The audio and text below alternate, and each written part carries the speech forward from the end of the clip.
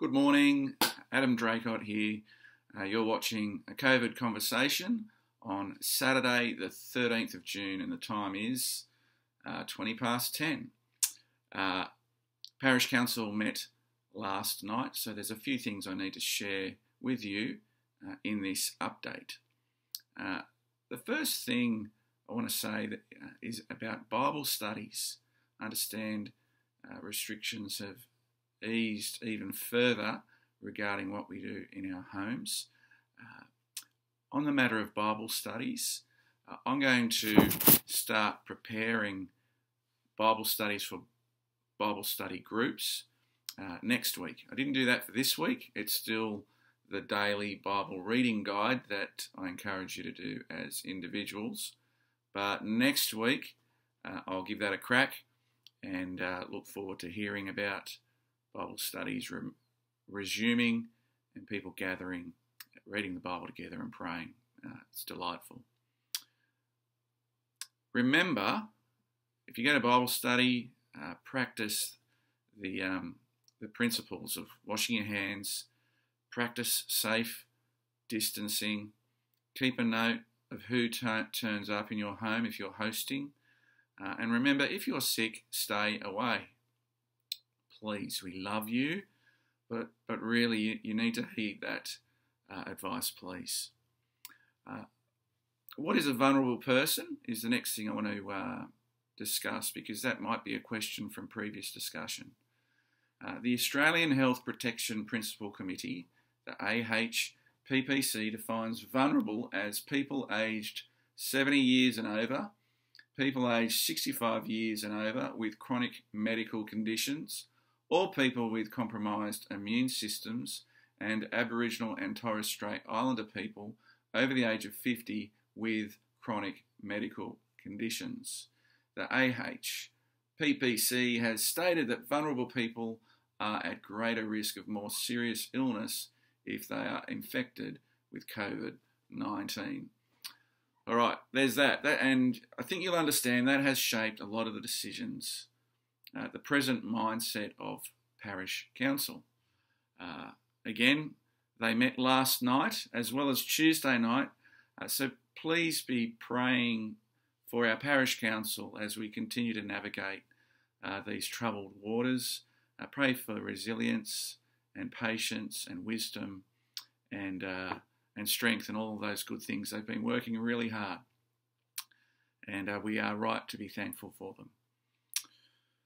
So what are the outcomes from Parish Council? We will be applying, when I say we, that's a job for myself and Mike as our COVID-19 warden.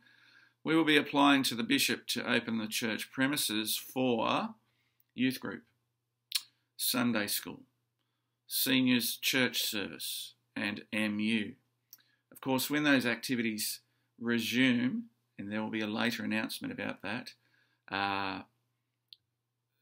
they'll have to operate within the confines of the diocese plan. And so they're not going to be able to have supper, you're not going to be able to have morning tea, you're not going to be able to share books, you're not going to be able to sing. All those restrictions that we talked about applying to a Sunday gathering, they are also true in the context of these events. What is Sunday school like without bickies and singing? I don't know. But there it is. Maybe they'll hum.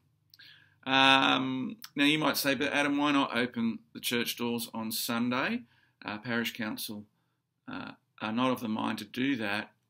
They believe those things that we're opening, we want ministry to open up slowly, in a steady way, but they are all a completely different prospect to open the doors to all and sundry on a Sunday.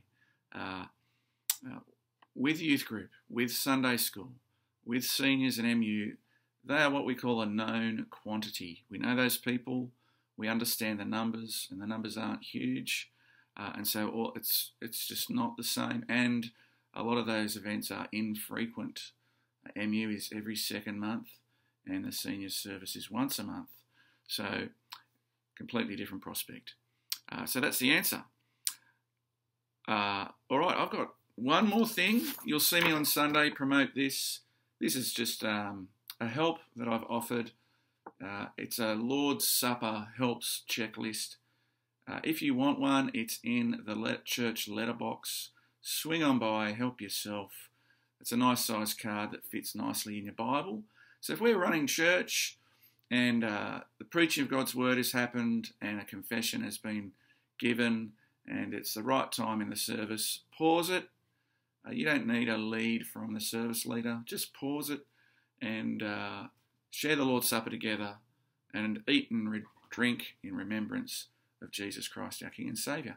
And may you be blessed as you do that. That's all from me.